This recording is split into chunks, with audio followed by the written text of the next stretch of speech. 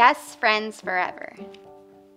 People just don't understand me, and I don't care if they ever do.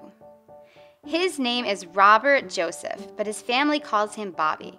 The kids at school call him Bobby the Bully. He was always misbehaving, and he tried his best to hurt others' feelings.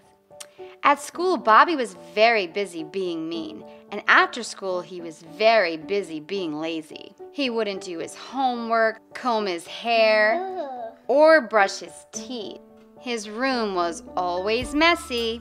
He threw his clothes all over the floor, and he refused to do the chores he was responsible for. He wouldn't help his little sisters or brothers, even at home. He was mean to others. All of this went on for quite a while. And do you know what else? Bobby hardly ever smiled. One day, the school principal, Mr. Caruso, called Bobby's parents into his office for a meeting. Mr. Caruso stated that he and his staff really liked Bobby and saw a lot of potential in him, but they were concerned about his behavior. He said, "Bobby appears unhappy, as though something in his life is missing, and he's lashing out. I believe there is a way to help him improve his actions, make new friends, and hopefully find happiness. Participation in one of our school clubs could help him give a sense of purpose and, I believe, pride. We have several clubs in action at our school, and for Bobby, I have our most popular club in mind, our Homeless Pet Club. Participation in a homeless pet club gives students the opportunity to build their character and learn valuable life skills while working together to save the life of a homeless pet. Homeless pet clubs are popping up in schools all across the nation because kids love animals, and they are excited to play a part in animal rescue. Not only do the kids have fun, but involvement in their club is a great way to put kids on the right path to be more nurturing and have really made a positive impact against bullying at our school. The clubs are mentored by a teacher or adult volunteer and meet once a month. Bobby's teacher, Mr. Marks, agreed to mentor our homeless pet club. Bobby's parents expressed concern that if Bobby joined the club, they would have to adopt a dog or cat. Pets are a big responsibility, not just a hobby, and they felt their children weren't ready for a pet quite yet. Mr. Caruso understood and assured them that this isn't how the clubs work. Then he went on to explain, once a school decides to start a homeless pet club, a teacher agrees to mentor the club. Next, the teacher and the members of the club choose either an animal shelter or an animal rescue group to partner with. Then they go to their rescue's partner's website or social media outlet and collectively choose an adoptable homeless pet to sponsor. On occasion, the kids get to go to the animal shelter to pick out the animal. The cool thing is that the homeless pet chosen becomes a member of the club and not sent to the sleeping room to be euthanized, but instead sent to the happy room where it will be safe until adopted. The current homeless pet that our rescue club is sponsoring is a one-eyed dog with a sad and tragic story. Even so, his name is Lucky. You see, Lucky's family no longer wanted to care for a dog, so they left him on the side of the road late one night, and he was hit by a car. Luckily, a lady found him in the morning and took him to Dr. Michael Good, her veterinarian. Dr. Good runs a busy small animal practice, and he's very involved in animal rescue. He created the Homeless Pet Foundation to help homeless dogs and cats find forever homes. Dr. Good fixed Lucky up and cared for him while he recuperated at the clinic. Dr. Good knew he would make a great pet and named him Lucky, hoping his luck would hold out and he would be adopted into a good family. Initially, some of the members wanted to sponsor a kitty and others wanted to sponsor a puppy, so they talked it out and together they decided to sponsor Lucky. Now they are sharing Lucky's story, Mr. Caruso explained.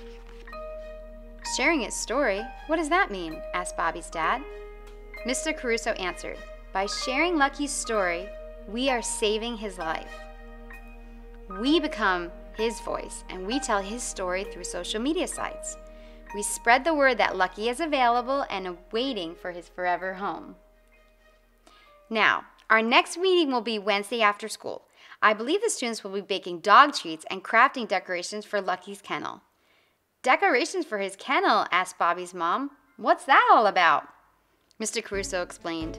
You see, the Homeless Pet Foundation holds adoptions at Dr. Good's clinic all week long. On the weekends, they hold adoptions at remote locations. This Saturday is a special adoption day because it's being held at a local pet store. Club members will adorn his kennel with the decorations they made, and when people walk through the adoption site, these decorations will bring more attention to Lucky. Wednesday after school, Bobby attended his first Homeless Pet Club meeting. Well, he sure was surprised when the whole pet club went outside just in time for a police car to pull up with its lights flashing. All the kids were excited, but Bobby was a bit confused. He didn't quite understand what was going on. But then Officer Thomas got out of the car and greeted everyone as if they were old friends. Next, he opened the back door of the squad car and out jumped Lucky. Lucky got his usual kisses from the girls and attention from the boys, and then he sat down right at Bobby's side. Maybe Lucky knew that Bobby was sad and lonely too. Lucky stayed at Bobby's side during the whole meeting. You see, the students met Officer Thomas on career day when he came to school to talk about being a police officer.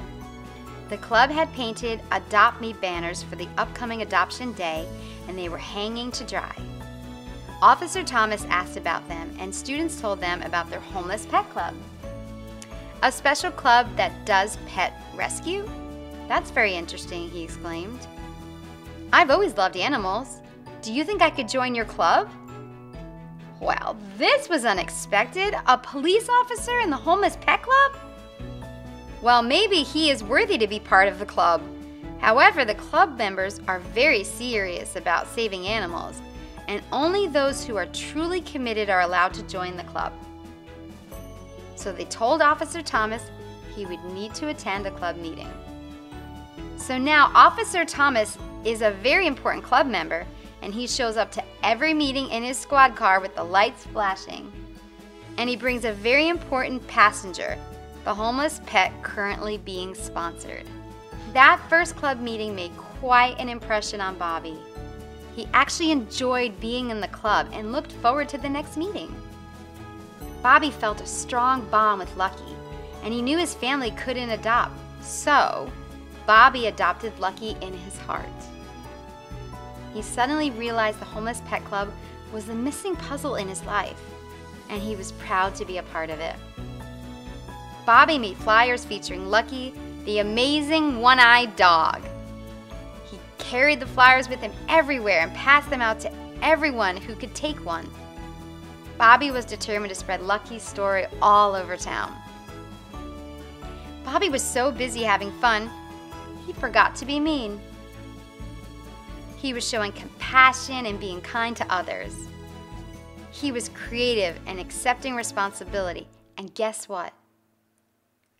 Bobby was finally able to get his smile back. One time, Bobby got to know everyone in school, but one day he saw someone he didn't know. The boy looked scared and shy, the kind of person that old Bobby would have bullied.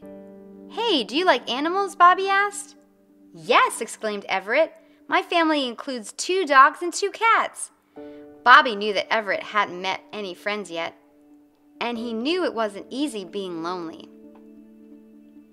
Hey, listen, Bobby said. We've got a great club in this school. We have lots of fun and we're very serious about animal rescue.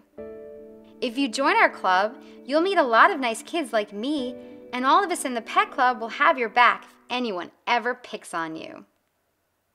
Summer went by quickly, and when classes resumed, Bobby attended a new school. He met new friends easily, and one of his best friends is a girl named Rosie. Bobby's new school didn't have a homeless pet club. He missed being part of the animal rescue. So he was really excited when Rosie said she wanted to help him start a homeless pet club at their new school. 2 of their friends wanted to take part too. and now they had 4 members. They needed to start a homeless pet club. So Rosie set up a meeting with their teacher for the very next day. "We'll do everything," Bobby explained. "We just need you to be our teacher sponsor. We'll even find someone to help you. Easy peasy. We'll make you proud of us. Since you're an animal lover, you'll be very happy every time a homeless dog or cat gets adopted." Rosie's teacher could easily see Bobby's passion and sincerity, so of course she agreed to sponsor the club. How could she resist? Now, even though Bobby moved across town, he and Officer Thomas remained friends. Bobby was very excited to tell him about the new club he and Rosie were starting. He asked Officer Thomas if one of his officer buddies might want to join the club. After all, it turned out to be a very cool club to have Officer Thomas in it at his other school. Officer Thomas spread the word, and right away another police officer agreed to join Bobby's new homeless pet club. Soon, many students signed up from all classes and of all ages. Along with their teacher mentor and the police officer volunteer, they are now having fun while all working together to help others find their best friend forever.